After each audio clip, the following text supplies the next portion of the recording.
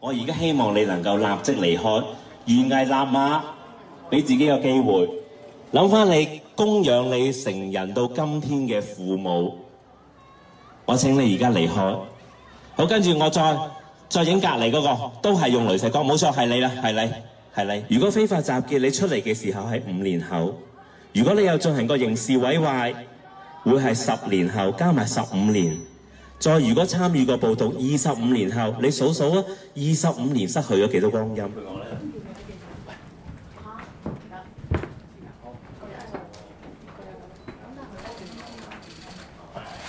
？And we found that most of them are actually youth, and they have not been to a very violent behavior yet. So we jointly decided that perhaps we could try a more gentle approach. Some of them, around 1/4, decided to leave after the announcement, and for the rest of them, when our police vehicles sirening the arrival, they also decided to leave.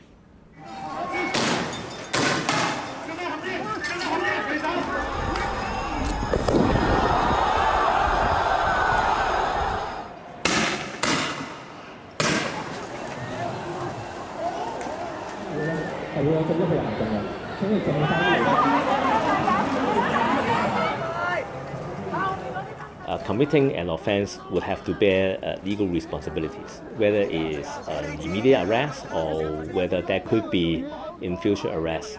Personally, I do wish that the situations in future can be more gentle from every side of the house, so that more opportunities can utilize communications as well as advice, warnings, or these sorts of communications, so that we could resolve incidents without going to more what we call more intensive physical contacts.